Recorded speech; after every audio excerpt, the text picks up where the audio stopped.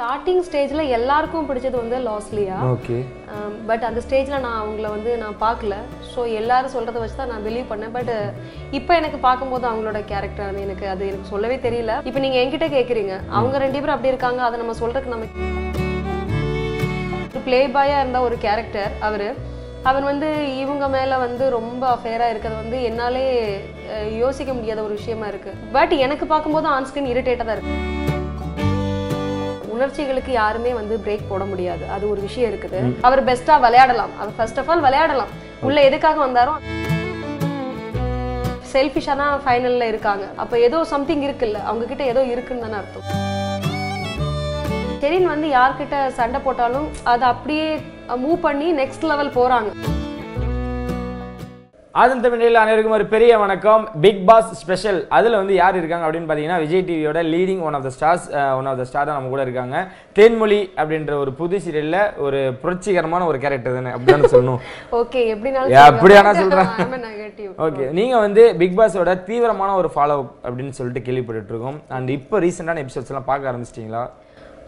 Before வந்து starting ஸ்டேஜ்ல எனக்கு ஒரு பெரிய இன்ட்ரெஸ்ட் இல்லை. அப்புறம் எல்லாரும் பார்க்குறாங்க, அப்படி போக போக ஒரு எபிசோட் பார்த்தனா தெரியாது, நம்ம நெக்ஸ்ட் ஸோ இப்போ நான் கண்டினியூ பண்ணிட்டு தான் இருக்கேன், பார்த்துட்டு தான் இருக்கேன். லாஸ்ட் எபிசோட் வர இன்க்ளூட்.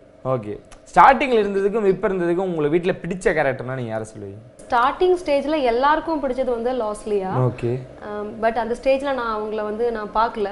ஸோ எல்லாரும் சொல்றதை வச்சு தான் நான் பிலீவ் பண்ணேன். பட் இப்போ எனக்கு பார்க்கும்போது அவங்களோட கேரக்டர் எனக்கு சொல்லவே தெரியல. பட் எனக்கு வந்து ஷெரின் அண்ட் முகின், தர்ஷன், எல்லாரும், சாண்டி ஆல்சோ இப்போ கடைசி கட்டத்தை நெருங்கிடுச்சு அப்படின்னு தான் சொல்லணும். இப்போ வர இந்த கவினோட ஆக்டிவிட்டிஸ் எல்லாருமே மாறுது அப்படின்றாங்க. ஸோ அந்த கவின் லாஸ்ட்லி அவங்க வீட்டிலேருந்து எவ்வளோ பேர் வந்துட்டாங்க, வந்து இதுதான் நீங்கள் விளையாட தான் போயிருக்கீங்க அப்படின்றது ஒரு சொல்லியுமே அவங்க வந்து அவங்களுக்குள்ள இந்த லவ் குறையவே இல்லை அப்படின்னு தான் சொல்லணும். அதை எப்படி பார்க்குறீங்க? இல்லை, ஃபர்ஸ்ட் ஆஃப் ஆல் வந்து உணர்ச்சிகளுக்கு யாருமே வந்து பிரேக் போட முடியாது, அது ஒரு விஷயம் இருக்குது. பட் அதையும் தாண்டி பேரண்ட்ஸ் சொல்கிறத நம்ம கண்டிப்பாக அது ஒரு வார்த்தை கேட்கணும். ஸோ அவங்க சொன்னதுக்கு அப்புறமும் அவங்க அப்படி இருக்காங்கன்னா அது அவங்களோட தாட். அதெல்லாம் எனக்கு பர்சனலி எனக்கு அவங்க மேலே தலையிட விருப்பம் எனக்கு இல்லை. பட் எனக்கு பார்க்கும்போது ஆன்ஸ்கிரீன் இரிட்டேட்டாக தான் இருக்குது. ஆப்வியஸாக இது என்னோட கருத்து. இப்போ நீங்கள் என்கிட்ட கேட்குறீங்க அவங்க ரெண்டு பேரும் அப்படி இருக்காங்க, அதை நம்ம சொல்கிறதுக்கு நமக்கு எந்த விதமான ஒரு இதுவும் இல்லை. பட் நான் பார்க்குற ஆடியன்ஸாக இருக்க எனக்கும் அது இரிட்டேட்டாக இருக்குது, அவ்வளோதான். எனக்கு பிடிக்கல இப்போ அவங்களோட ஆக்டிவிட்டீஸ். கவின் வந்து இப்போ ரீசெண்டாக எந்த ஒரு டாஸ்க்குமே அவ்வளோ ஆக்டிவாக இல்லை, எல்லாத்துலேயுமே வந்து பண்ணிட்டு கொடுத்துருப்பேன், நான் பண்ணல அப்படின்ற மாதிரி தான் இருக்காரு. ஸோ அந்த ஓட்டிங் அப்படின்றது ஒன்று கவின் மேலே நிறைய சர்ச்சைக்கு வந்து உள்ளாக்குது. அதெல்லாம் உண்மைதானா? கவின் எப்பயோ வெளியே வந்திருக்கணும் அப்படின்னு சில பேர் என்றாங்க. அது உண்மையா இல்லை நிஜமாலுமே கவின் சப்போர்ட்டர்ஸ் இருக்காங்களா? இல்ல, கவினுக்கு வந்து சப்போர்ட்டர்ஸ் இருக்காங்க. இப்போ நான் வந்து இன்ஸ்டால வந்து ரொம்ப ஆக்டிவா இருக்கேன். ஸோ அதுலேயே பார்த்தீங்கன்னா இவ்வளோ நாள் கவின் வந்து படங்கள்ல எல்லாம் பார்த்தீங்கன்னா அவர் வந்து பெரிய லெவல்ல சொல்ல முடியாது. ஒரு சீரியல் மூலம் பயங்கரமா நல்லா டெவலப் ஆன வேட்டையன் அப்படிங்கிற கேரக்டர் மூலமா நல்லா ரீச் ஆனவர். பட் படங்கள்ல அவர் இவ்வளோ ஆக்டிவான்னு தெரியாது. பட் இன்ஸ்டால இன்னைக்கு அவருக்கு வந்து எக்கச்சக்கமான ஃபேன் பேஜ் இருக்கு. ஸோ சப்போர்ட் இல்லாம யாரும் கண்டிப்பா ஒரு ஃபேன் பேஜ் யாருக்கும் யாரால ஃபேக்கா கிரியேட் பண்ண முடியாது. இவ்வளோ ஃபாலோவர்ஸ் கொண்டு வர்றதும் முடியாது. ஸோ அதிகப்படியான ஃபாலோவர்ஸ், ஃபேக் ஃபாலோவர்ஸ் கொண்டு வந்தாலும் ஃபேக் ஓட்டு எந்த லெவலுக்கு அது பண்ண முடியும்னு எனக்கு தெரியல. அதுக்காக இவ்வளோ அவங்க மெனக்கெடுவாங்களாங்கிறது டவுட்டு.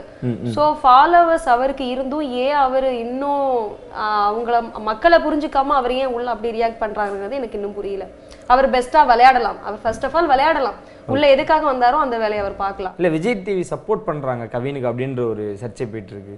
இல்லை, அப்படிலாம் இல்லை. பொதுவாக விஜய் டிவியில் உண்மையான டேலண்ட் இருக்கவங்கள கண்டிப்பா விஜய் டிவில வந்து சப்போர்ட் பண்ணுவாங்க. ஸோ கண்டிப்பா அவருக்கு அந்த டேலண்ட் இருந்தா ஒன்று அவர் சக்சஸ் ஆகலாம். பட் ஒருவேளை அது ஃபைனல் எண்ட்ல நமக்கு தெரிய போகுது. அவரை தான் சப்போர்ட் பண்றாங்கன்னா கண்டிப்பா அவர் தான் ஜெயிக்கணும். அவர் எப்படி இருக்காரோ அதை பொறுத்து தானே ஆடியன்ஸ் சொல்ல முடியும். இப்போ விட்டு ஒவ்வொருத்தரும் வெளியே வந்துட்டாங்க. அந்த சாண்டி, அது மட்டும் இல்லாமல் தர்ஷன், முகின் இவங்களுக்குள்ள இருக்க ஃப்ரெண்ட்ஷிப்புமே அவர் கட் பண்ணிக்கிற மாதிரி தான் இருக்கு. லாஸ்ட்லியோட பேச்சை கேட்டு அவருக்கு பின்னாடி இருக்கிற மாதிரி நிறைய இடத்துல சண்டைகள். அது ட்ரூ, அதை நான் அக்செப்ட் பண்ணிப்பேன். ஏன்னா வந்து அவங்க ஏன்னா கவின் வந்து லாஸ்லியா விஷயத்துல ஃபர்ஸ்ட் ஸ்டார்டிங் ஸ்டேஜ்ல பாத்தீங்கன்னா லாஸ்லியா தான் வந்து, அதாவது நான் சாக்ஷி வெளியே போற ஸ்டேஜ் பிஃபோர் 1 வீக் பிஃபோர் நான் பார்க்க ஆரம்பிக்கிறேன்.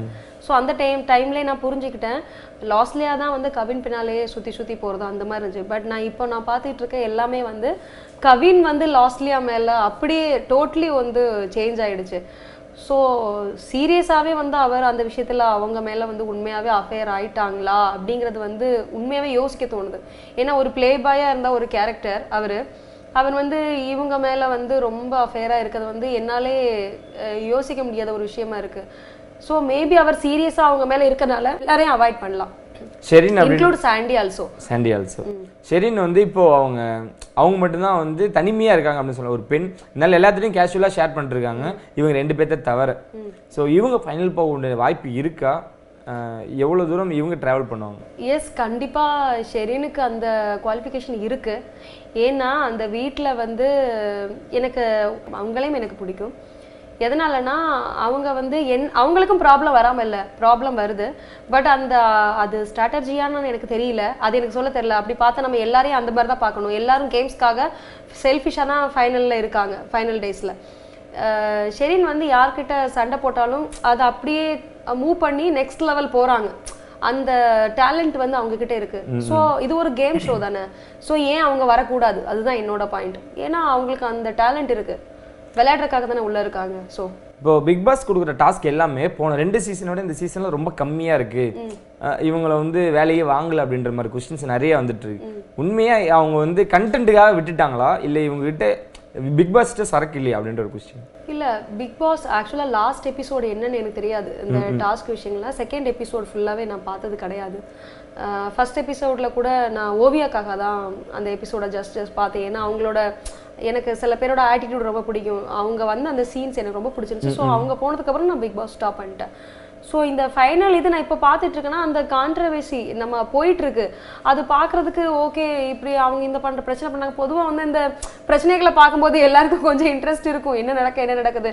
ஸோ அந்த இதில் தான் இப்போ வனிதா கூட பார்த்தீங்கன்னா வனிதாவை எல்லாருமே வந்து ஒரு இதாக பேசுகிறாங்க. பட் எனக்கு அவங்களோட இதில் போயிட்டு பாயிண்ட் ஆஃப் வியூவில் பார்க்கும்போது எனக்கு அவங்களும் ஓகே தான் படுது. ஏன்னா அவங்க சொல்றது எல்லாம் ட்ரூ, கரெக்டா பேசுறாங்க. பட் அந்த கரெக்டா பேசுறதா அவங்க உணர்ச்சி வசப்பட்டு எல்லாருக்கிட்டையும் கோவமா பேசிடுறாங்க. அதுதான் அங்க போயிட்டு பிரச்சனையா முடிஞ்சிருது. இல்ல அவங்க பிரச்சனை பண்ணணும், நம்மள எல்லாரும் ஃபோக்கஸ் பண்ணணும்னு சொல்லிட்டு அவங்க அதை ஸ்ட்ராட்டஜியா யூஸ் பண்ணிக்கிட்டாங்களான்னு எனக்கு தெரியல.